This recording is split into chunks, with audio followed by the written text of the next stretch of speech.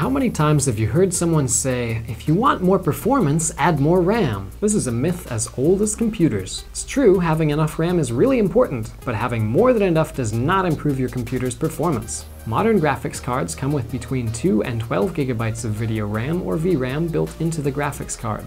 AMD recently released the RX 480 with models having either 4 or 8 gigabytes of VRAM. But is that extra VRAM helpful? How much do you really need? That's what we'll try to figure out in this video.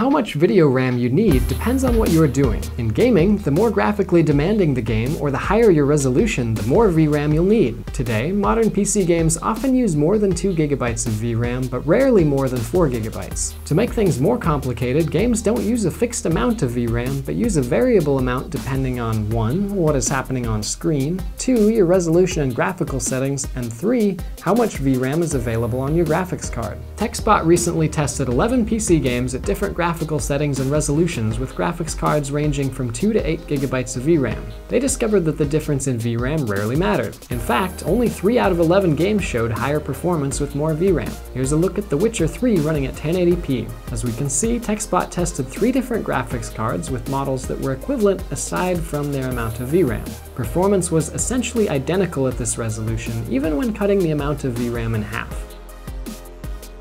Even when raising the resolution, there is little difference between the cards, including cards with only 2 gigabytes. And where there is a noticeable difference, the frame rate isn't high enough to be playable anyway. Lowering the settings to increase the frame rate to a playable level removes the performance difference between the cards.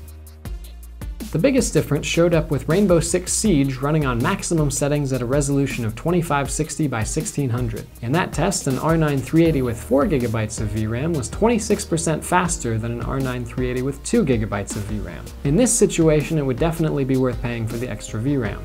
Tech Report, Puget Systems, Gamers Nexus, and others have also tested different VRAM amounts and come to similar conclusions. More VRAM can be useful in limited situations, but usually makes little or no difference. Unless you know that your particular game, graphical settings, and resolution will benefit, then choose a graphics card based on the GPU itself and don't worry about the amount of VRAM. Getting a more powerful GPU with less VRAM is a better idea than getting a slower GPU with more VRAM. So there you have it. If you have any questions, leave them in the comments. Please like or dislike this video and subscribe to our channel if you want to learn more about PC hardware. Thanks for watching.